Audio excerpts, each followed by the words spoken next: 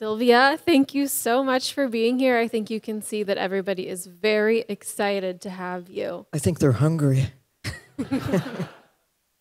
If you're hungry, I think we can work on that too in just a few minutes. So we just saw a little bit about Mission Blue and the hope spots that you're working to protect around the globe. Can you just tell us a little more about what defines a hope spot? Well, it is a concept, I suppose, but it's taking a vision to make it real, hope leading to action. It started 15 years ago with a group of scientists who figured out if you could just choose places in the ocean that should be protected no matter what. Some places that anybody would say, yes, the Galapagos Islands, not just the land, but the surrounding sea, the waters in the Arctic and the Antarctic. The Antarctic continent protected through international agreement in the 1950s, but they forgot about the ocean. They thought the ocean should be managed, and it's still being managed in order to take creatures out of the sea at a level that simply cannot be sustained. And around the world now, it's a different process. Individuals, champions, nominate places that they know and love and are willing to commit to doing whatever it takes to go from wherever they are in terms of being in good health, to either take care of those places and keep them in good condition, or to restore them. I mean, not far from where we're dining this evening, Shinnecock Bay is a hope spot. You'd say, it's not like Galapagos Islands. It's not like the Sargasso Sea. But it is a place where people have committed to come together to take a place that had been degraded and through actions over 10 years has really recovered in a way so that the water is now clearer than it was 10 years ago. Clams have come back, oysters are coming back, seagrasses can prosper because light penetrates through water that now is clearer than it was. And that means if you have seagrass, you've got baby fish, you've got little crabs, you've got a whole host of creatures that otherwise could not survive. So it's cause for hope. And now 166 places around the world and growing. It's a network, not just of hope, although that's kind of important, but it's a network of action, gathering information, data that can be shared across the network and beyond, working with the International Union for the Conservation of Nature, IUCN, the United Nations for Nature, to be able to gather information to access and monitor change over time. We need to know how a place was so that you can see how it is or how you would hope that it could be with action. It's so encouraging, and there is so much important work being done. But at the same time, I know you have addressed this problem of apathy or lack of awareness when it comes to the ocean in the general public, right? In June, you did an interview with Time, and you said the most pressing issue facing oceans right now is that lack of awareness that the oceans are essential to our survival. Can you tell us more about that idea that the ocean has a role to play in the survival of the human race and why it's so important?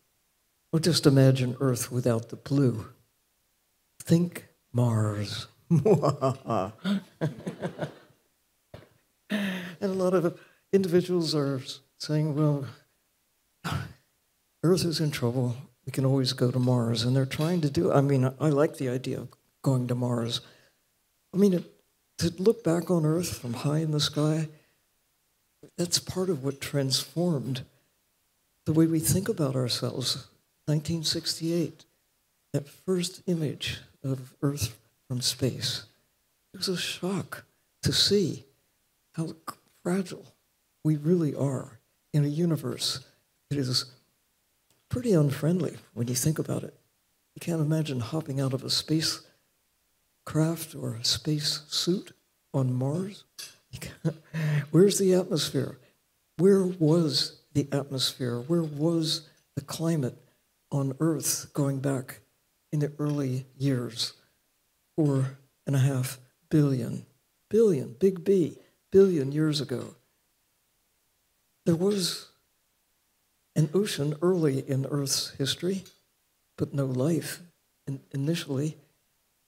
Even going back, let's just say 1 billion, just 1 billion years, a quarter of the history of life on Earth. There were creatures here, but they're all pretty tiny. I mean, just little guys. And photosynthesis, the forests in the sea, had already begun to prosper, to capture carbon dioxide out of the atmosphere, to put oxygen in the atmosphere, and to develop food that began to power a whole new cycle of life. It's taken a long time, a very long time, for rocks and water and life to be able to create what we now take for granted, a living planet. Mars, you have to start from scratch. There may be some life there. Life probably has existed elsewhere in the universe and may still. But there are no elephants on Mars. There are no whales, as far as we know, anywhere else in the universe. We have things going for us here. Why would we think of disrupting systems that make our existence possible? When you think astronauts, when they go up in the sky, they have to take their life support system with them. When I go down into the sea in a little submarine, I have to take my life support system with me. Scuba divers, you take air on your back. That's your life support system. You take care of it. You want to know everything you can know about it. And then you have to do whatever you can to take care of it. We need to do that with the ocean, because all things considered, we need to take care of forests. Rainforests are so important to maintaining climate, the diversity of life. But you can imagine a world that had a healthy ocean that could support the likes of us if the ocean really were intact. But you can have an ocean full of life without rainforests, but you cannot have rainforests without the ocean.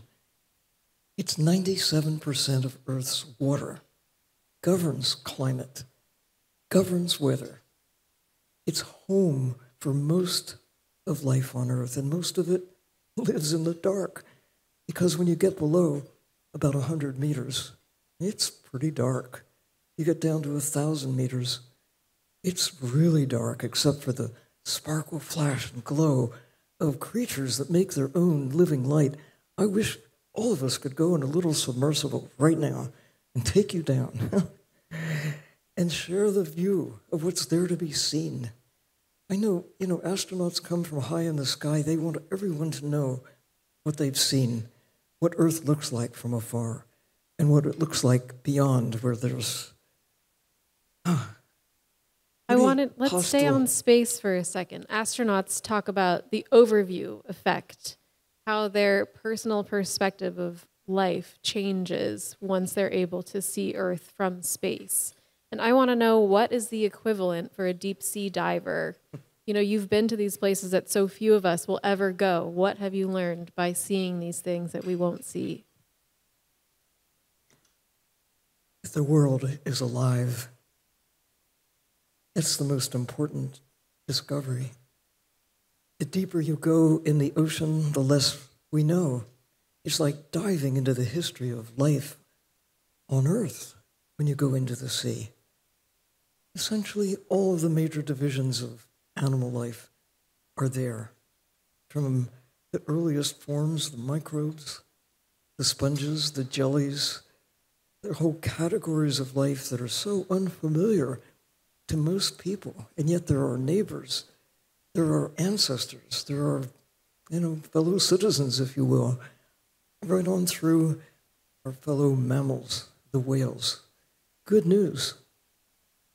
There are more whales today than when I was a child. Why? That is good news. But We love to hear good news on this topic. That's amazing. And there's one good reason. We stopped killing them. I mean, for the most part, we still kill whales with plastic. We still kill whales by consuming their food. I mean, there was a great recovery of gray whales along the west coast of North America in my lifetime. Their numbers were so low in the 1940s that it appeared that they would disappear. But we stopped killing them before we stopped killing most of the others. But not until 1986 was the moratorium on killing whales commercially brought into play. And since then, gray whales are not alone in experiencing a recovery. Humpback whales, blue whales, there are more of them today than there were. But it's not true of all whales, like the northern right whale that swims not far from where we are here. They are about 300 plus or minus, depending on whether they have good years for food or survival or not. They're right on the edge. And they're not alone. The little vaquita dolphin in the Gulf of California. I remember when there were several hundred, and people thought, well, I guess we ought to take care of them because they're on the edge, like the right whales. Now they're about 30. We want to save them, but we don't want them to save them enough to stop their reason for decline. It's the fishing. And that's also what's causing the decline of sharks, of tuna, of krill in Antarctica, around the world. We have had in our heads that there's so much life out there that we can surely take on a scale that now we know it simply cannot be sustained. The high seas, woohoo, this year, big win for climate, big win for the ocean, getting enough nations to come together to ratify the High Seas Treaty. And most people probably say, well, what does that mean? Why should I care? High seas, they're out there, I'm here. But when you know that Earth is one system, what happens anywhere happens everywhere. The air you breathe, the water that falls out of the sky. Thank you, ocean. Thank you, open ocean. We're a handful of nations disproportionately are extracting wildlife by the ton, and they're subsidized to do it with fisheries agencies, with money to support those vessels that are taking squid, that are taking tuna. It's not everybody, but I'd say that widely we have created a market that supports this extraction, this loss of life. About half of the major forms of life in the sea have been extracted on my watch. If we keep going, where will the sharks be? I mean, I used to be afraid of sharks in the ocean, or at least I was told I had to be, but I'm afraid now when I don't see sharks. We need them in the ocean. These are all great points that speak to the importance of policy. Yes. Do you have any words for our political leaders who are deprioritizing climate policy, like those in the Trump administration? Well, you can't. You can't modify the laws of nature. They're there. Look at the evidence. There are scientists around the world who have come together to try to analyze what makes Earth safe. Why is Earth what Earth is? It's because it's a living planet, first of all. Rocks and water alone don't make Earth habitable. And understanding how long it has taken to get from where we were, where Earth was, to where we are, and how short the time has been for us to convert the natural living systems, land and sea, into whatever it is we want to make of trees, however we want to use krill or squid or tuna or whatever we take from the ocean. I think that you can make stuff up. You can draw wishful thinking about what you think ought to be true. But the reality is based in the science that has been accumulating over decades, over centuries, literally since the beginning of humankind. We learn things, we pass it along. We learn things, we pass it along. And the kids, when I think of the kids of today, 10-year-olds know things that Einstein could not know.